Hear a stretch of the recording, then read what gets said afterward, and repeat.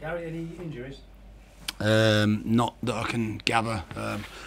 We had Eric Peters felt his hamstring during the game, but got through it okay. So maybe it was just a sort of nerve-related one. Apart from that, I think everyone's got through okay. Which you'd always find sometimes that the back-to-back games after an international break where some players have travelled, but I thought on the whole the players coped pretty well with maintaining that intensity. How is James McLean coming along and Clucas? How are they coping? Yeah, we had them both involved this morning for the first time, albeit on the sides of a training session rather than actually actively in the middle of it. I think for different reasons. James, of course, as long as he doesn't get contact, as long as he doesn't fall over, can do everything. But obviously that's difficult to put him into a competitive session. But we can still maintain his fitness and maintain his sort of mental alertness, if you like, by putting him around the edges of sessions.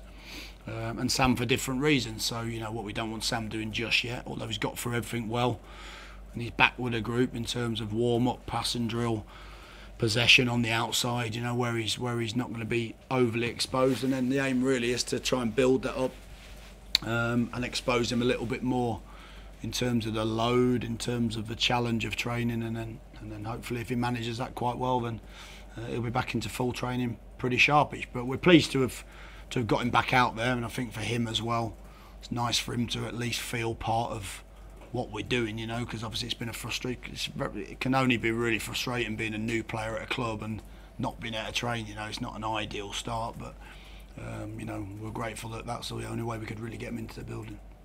You talked about the other day, it being the second game of a sort of almost 3-game week where people get more tired, and whilst continuity is really important, you must be thinking about making a few changes this weekend because of what you said. Yeah, I think that's always the battle. I think it's always a challenge when you start at the beginning of a week and you have 3 games, and that players have travelled internationally as well. You look at how well do they actually cope physically and also the technical performance in a game. How well do you predict they're going to cope in the next game if they play again?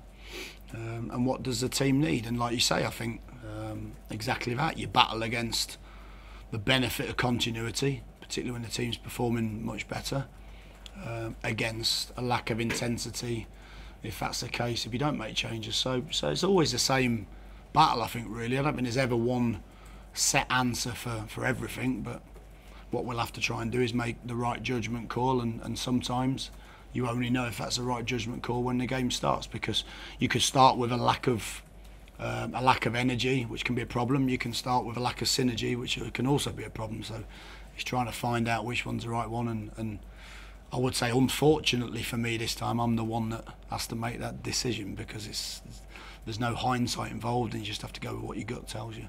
And I'm sure you will go with what your gut tells you, but in terms of Tuesday night when we played, there was a little bit of dissent from some of our fans, which you mentioned briefly, regarding how we kept possession and how the ball was going backward. Can you expand on why you think it's, obviously we know it's important to keep the ball, but why do our fans have to be patient? Because it can't help the players getting on their backs like they were. No, I think, the first thing with it is, on some of those occasions, and I spoke to the players at half-time, in retrospect, I actually agreed with some of the, if a moan indicates that they would want someone to play the ball forward a little bit quicker, then that's exactly what we spoke to the players about at half-time. But it was ironic, because when the moans,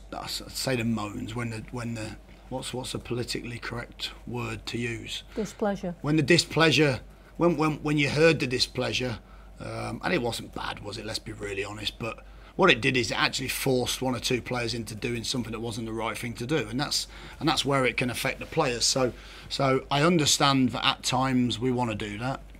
We want to play forward with a bit more quality early on, and I'm not just talking about just getting it forward aimlessly, because I don't think anybody feels that's the right way for us to go with the players that we've got.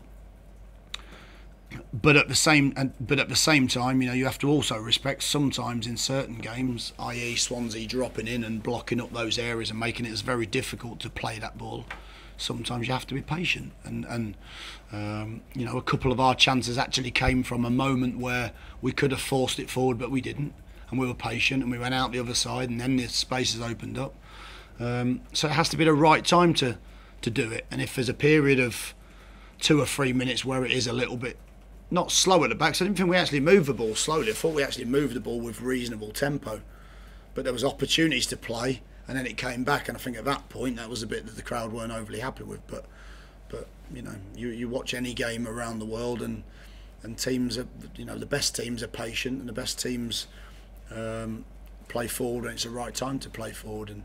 And I'm not suggesting we're anywhere near that type of bracket, but we have to play the game how we want to play it. And I said that afterwards. And I understand it.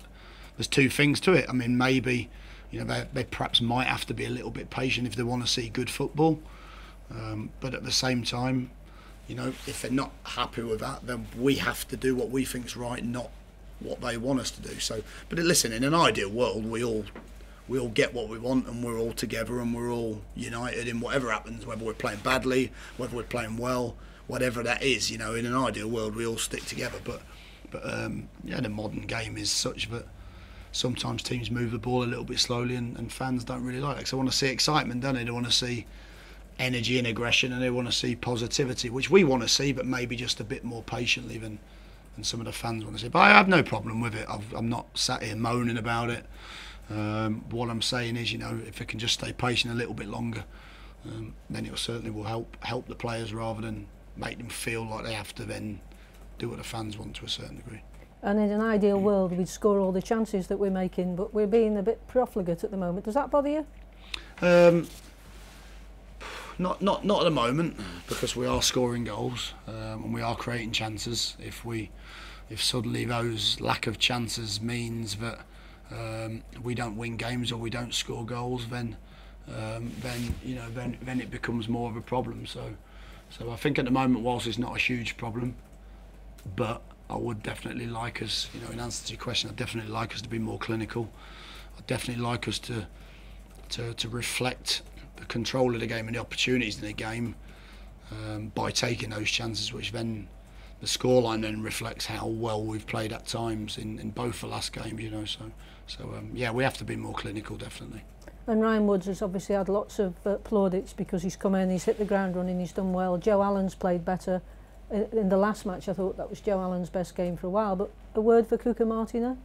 Yeah, Cuca I think has been excellent. I think Cuca's one of those players that sometimes goes under the radar a little bit because he does a lot of things well, and he makes lots of good decisions, but he also gets forward. He's also played a part in some of our chances.